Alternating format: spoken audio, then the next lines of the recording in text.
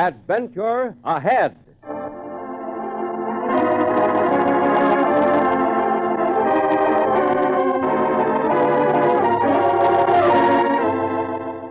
The National Broadcasting Company presents another in the new series of famous stories for young people, Adventure Ahead. This week, that classic of thrilling adventure, Robinson Crusoe, by Daniel Defoe, a story which brought reading excitement to over 15 generations of boys and girls. And so, Adventure Ahead.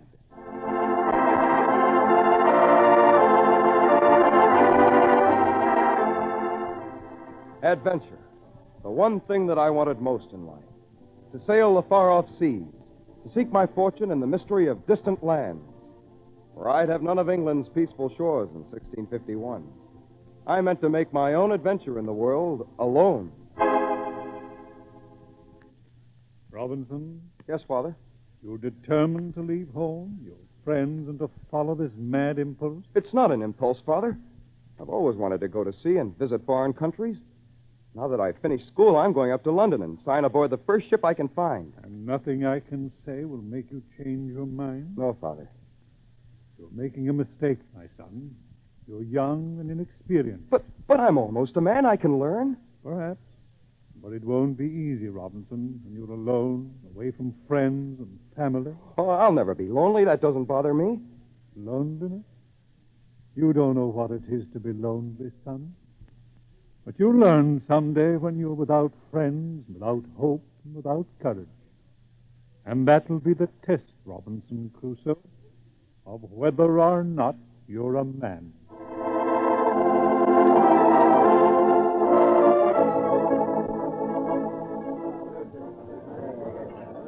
Think you want to sail for Brazil, lad? Yes, sir. Most anywhere, Captain. Well, we can use you on the crew. Oh, thank you, sir. Bring your gear aboard. We're underway tonight.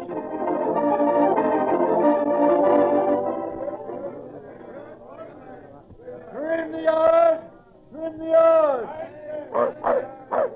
Crusoe! Crusoe! Yes, sir. Get that dog below deck out of the way! Yes, sir. Break out more canvas there aloft! Trim the yards! Trim the yards!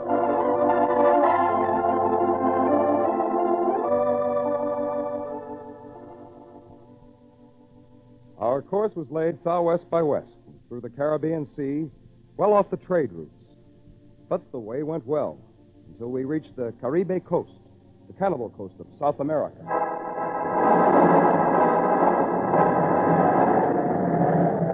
And there we ran afoul a tropic storm, tempest hurricane, that lashed and tore against our ship, snapped the mainmast.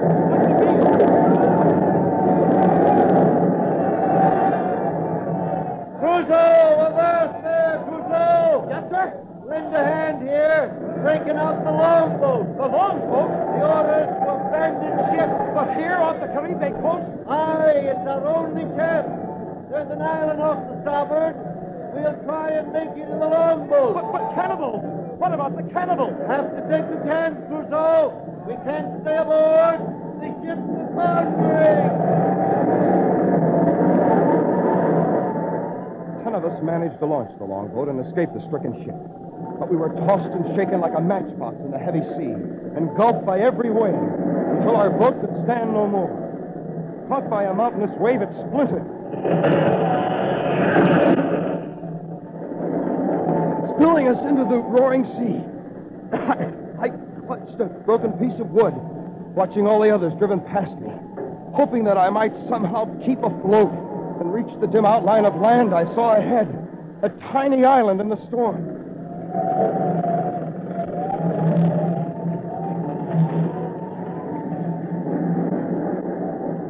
Tossed up along the sandy beach, I pulled myself beyond the surf. Thank God that I was alive. Cold and wet, desolate, alone. I seemed to be the only member of the crew to reach the island, the only one alive.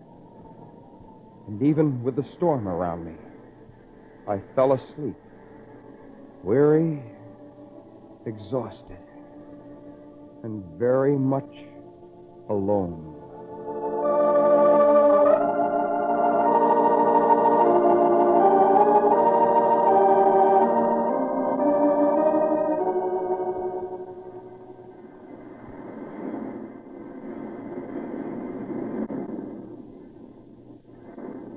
morning, I was still alone.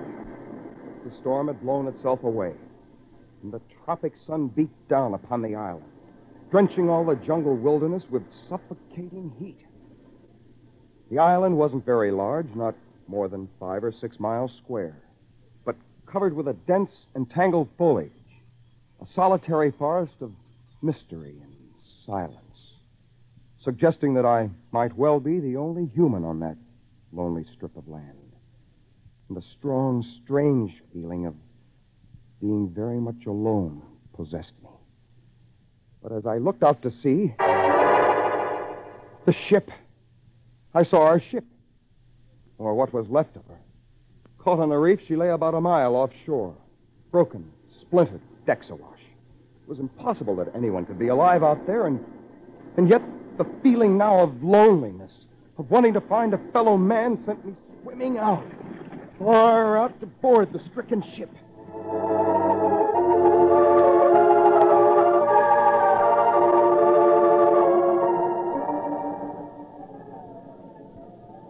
Hello! Hello there! Is anyone aboard? Hello! But only the wind answered my call. The ship was empty, broken, useless, like a twisted shell, and crumbling fast beneath the pounding waves and heavy tide. And then I knew full well the island was to be my home, where I must try to live alone as best I could until some help arrived, another ship. But that might well be months or even years. And since the ship had stores aboard that I could use, I collected all the tools and sails, gunpowder and a fowling piece, 2 pistols, knives, and everything that I might need. While searching near the pilot house, I heard a sudden noise. Who's there? Who's in there? Oh, the dog. Hello there, my friend. Glad to see me, huh? Oh, I wonder how you lived through the storm. Well, I can't leave you here to die. You're coming back with me, my friend. You and I'll own that island over there.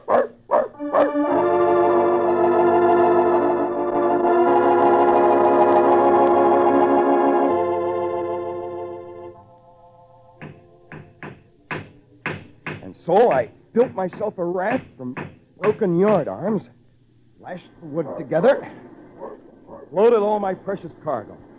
Guns and powder, tools, some bedding and a hammock, spare canvas and a spyglass, flour and biscuit, and my dog, all floated back and landed on the island. The deserted island that was to be my home.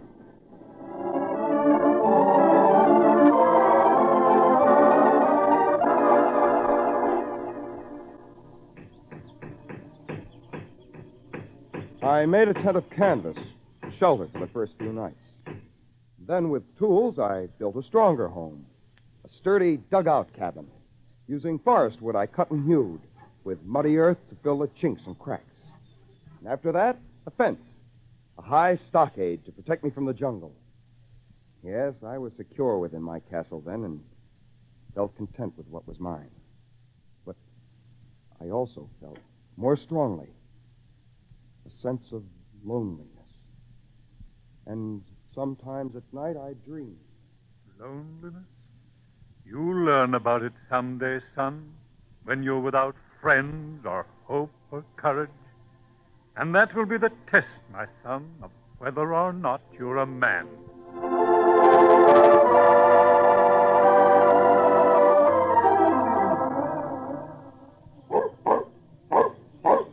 When I had built a well-protected home, I took my musket and my dog and went afield most every day, exploring all the jungle woodland, hills, and valleys. But I found no trace of living man upon the islands. No animals except a few wild goats quite difficult to kill. But hoping to domesticate them, I caught a few and built a small enclosure for them near my habitation. So obtained fresh milk and meat. I found several springs for drinking water. And the jungle teemed with birds and parrots, but they were all unfit to eat. One day I caught a parrot, though, and then resolved to teach him how to speak.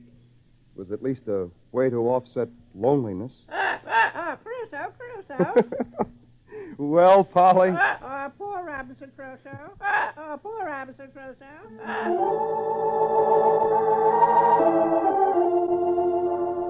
Yes, poor Robinson Crusoe.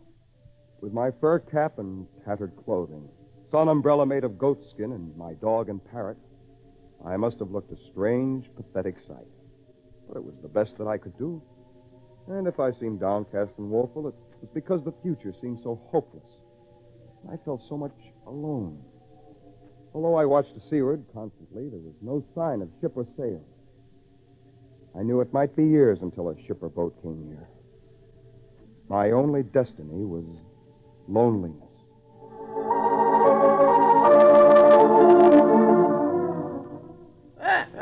Poor Robinson Crusoe. 3 years on this blasted island. Yes, it's been a full 3 years. 3 years? But at least we made some progress, huh? We've cultivated land, raised our own food, corn and wheat. I counted all our goats yesterday, Polly. Goats? 422 goats. Not bad, huh? Not bad. Why, at that rate, in 20 years, 20 years. Can it be possible that I'll be stranded here for 20 years?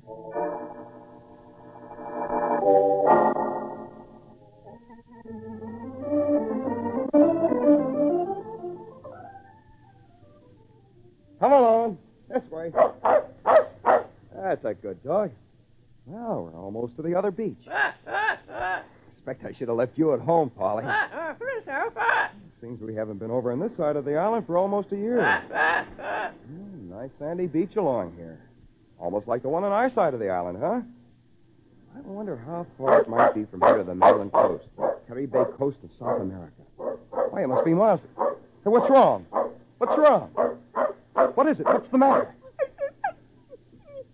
Look. A footprint. A footprint in the sand.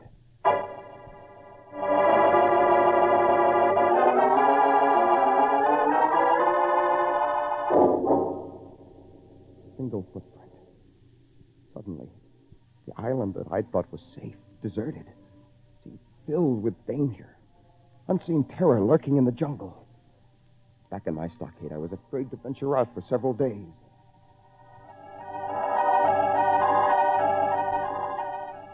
Savage might have made the footprint, for there were tribes of cannibals on the mainland, but I'd always thought that they were many miles away. Now, since I didn't know how far away they were, I brooded, worried, restless, watching, ever watching with my spyglass for some sign of a ship or a boat. It was on a Friday, I remember. I was watching. And then one came. A boat with ragged sails. Some sort of Indian canoe came paddling toward my beach. And I went scrambling through the jungle with my dog and musket, close to the point where it had landed. Quiet now, quiet. They mustn't know we're here. Probably cannibals, all right. 3 of them, and got a prisoner. Knives. Why, they're going to kill him, the prisoner. They must be cannibals. No, look. He's broken loose. He's running this way. We must help him. He's running this way. Here, this way. Come here. Quick. I'll protect you. Lie down beside me. There. Quiet. Careful. Here comes one of them. Oh, he's seen you. He's coming this way. I'll have to shoot him or he'll kill you. That's better. The other scoundrels are running for their boats. Good. There. You don't need to be afraid anymore. I won't hurt you. I don't know what you're saying. There's no need to fear those savages. Why, you can stay here on the island with me. I'll take care of you. I'll be glad to take care of you. I need someone to help me here. In return, I'll give you food and a place to rest. I'll teach you English, show you how to farm and live the way we do in England. And since I found you on a Friday, that's what I'll call you. You, Friday. That's right. Your name is Friday.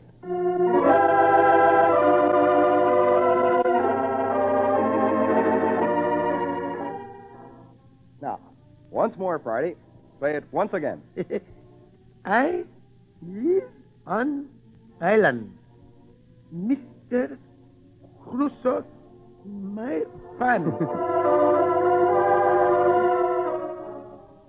Well, finished your work already? Oh, yes, Mr. Crusoe, all done. Plant many seeds, much corn. I like work for you.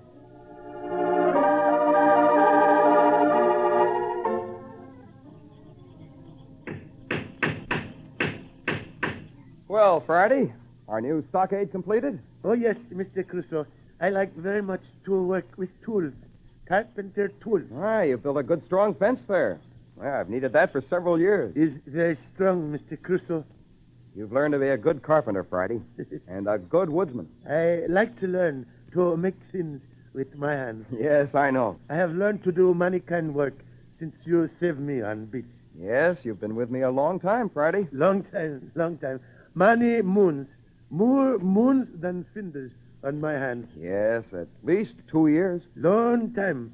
But I am happy to work for you, Mr. Crusoe. I like to stay beside you always. Always? Oh, yes, always. If you let me. Don't you ever miss your own people, Friday? The tribe, the Indians, far from here on the mainland? No. I never thinking about them, Mr. Crusoe, because I want to learn many kind of work. I want to be, how you say, civilized. I want to be like you. I often wonder if I am still civilized.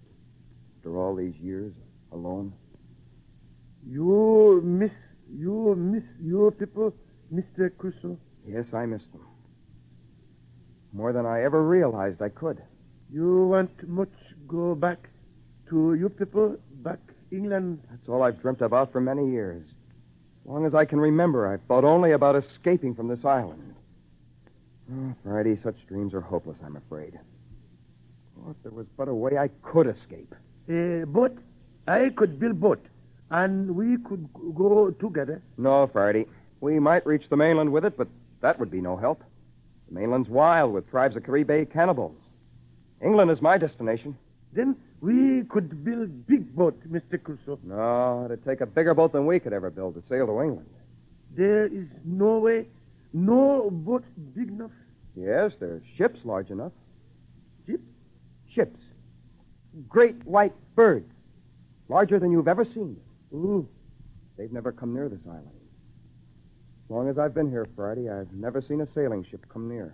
And one those ships could take you back to England? Yes. You are lonely, Mr. Crusoe? Yes, Friday. Even with you here, it's not the same as England. But I've grown used to the loneliness. My father tried to save me once from this sort of life. Gave me very sound advice. Your father? Yes. I'd like to see him again. Tell him that I've learned my lesson well. I've learned the penalty of loneliness. Someday, ship may come. You can go back. Perhaps. I hope so, Friday. Then, Mr. Crusoe, if you go to England, Yes?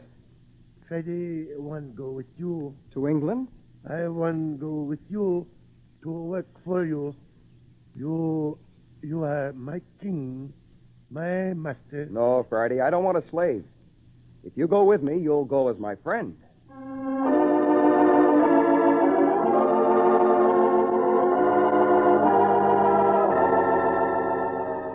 And after that, for months and months, we seemed to talk of nothing but escape. It all seemed hopeless in a way. That we were doomed to spend our lives on this forgotten island. Until one afternoon, when we were hunting, Friday suddenly called. Mr. Crusoe, white bird at sea, great white bird. A sail! It's a sail! Friday, it's a ship. A full-rigged clipper ship. It is so big, great white bird. Yes, a ship has somehow reached our island. But as we watched, there seemed something strange about the ship.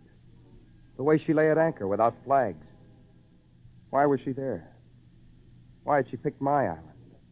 So when a long boat started out, we We raced along the beach and waited, hiding in the tangled thicket.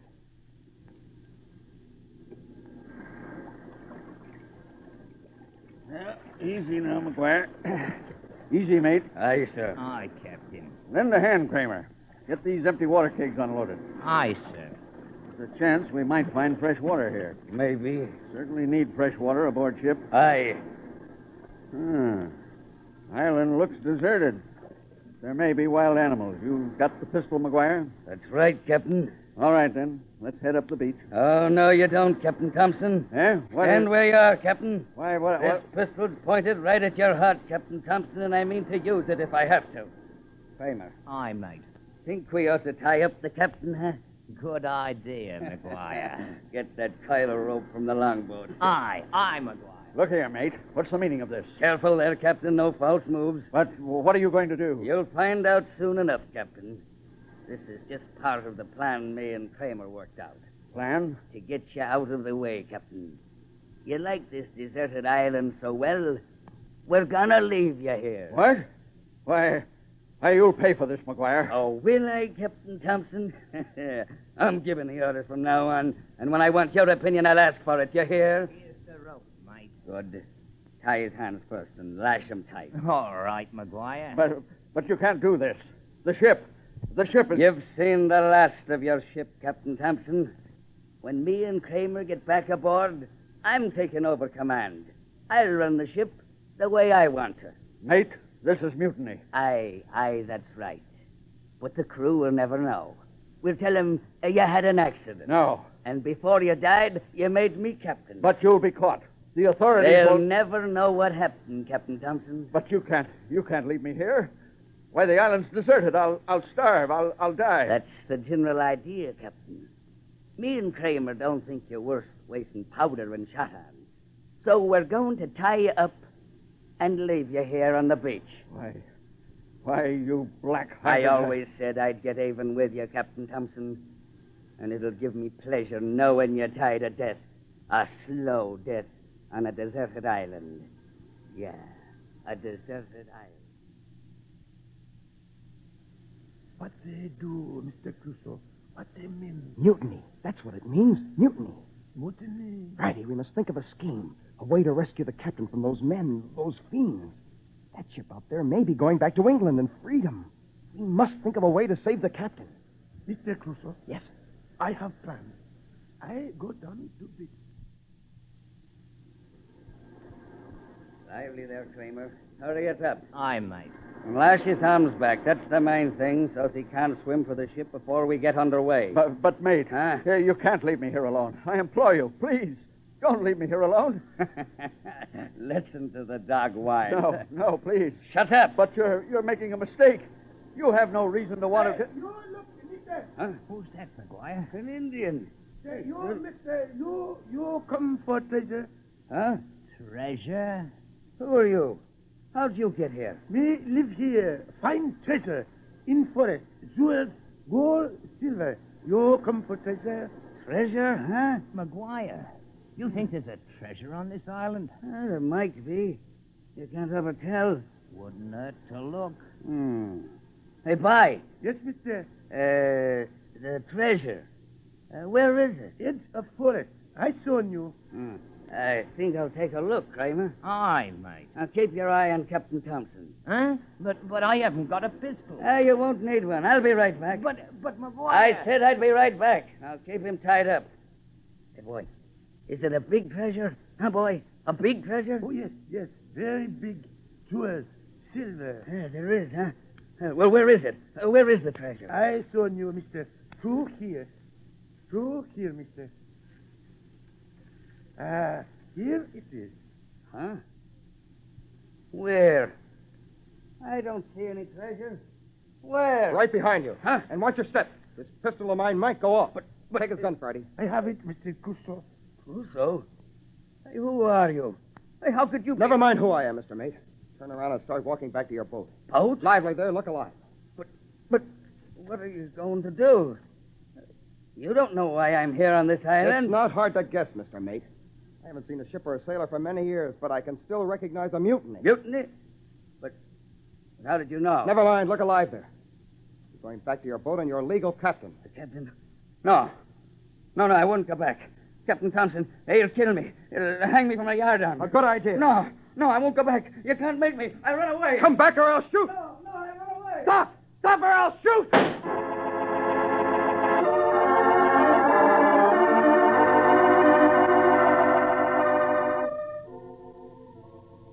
And that's the story, Captain Thompson. Why, it's incredible, Crusoe. All these years I've been waiting for a ship to come and take me away from this lonely place.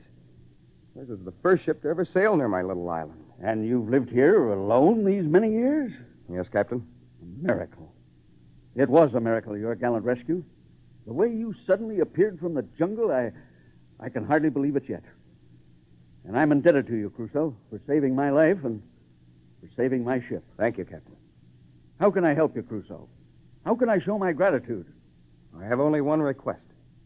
Yes? Friday, my native friend and myself would like passage on your ship anywhere. Anywhere away from this island. Why, of course. To, England, perhaps? We touch there within a year. To England, you say? Sir, you spoke of miracles. To me, that would be a miracle.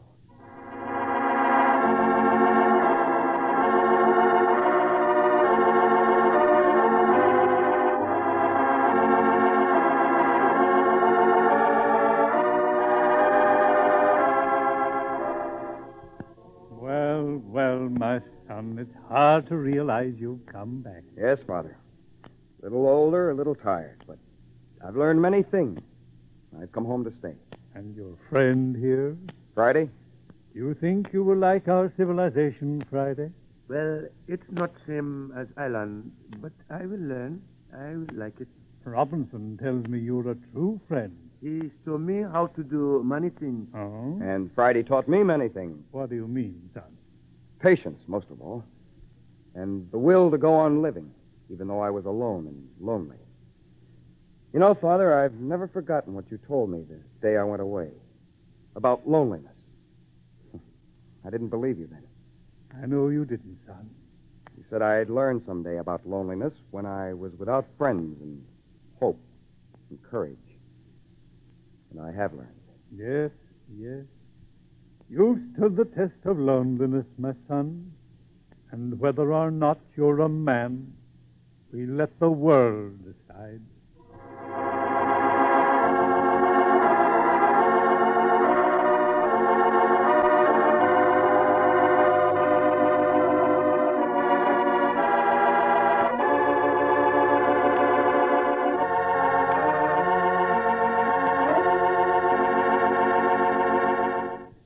And that's the story of Robinson Crusoe, Daniel Defoe's classic tale as adapted for radio by Tom Goutet.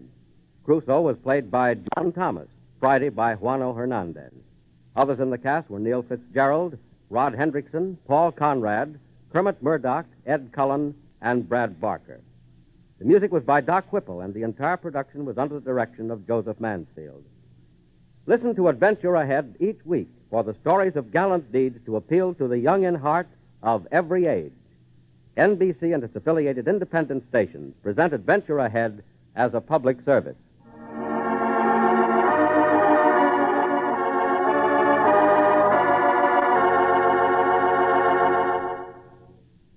This is the National Broadcasting Company.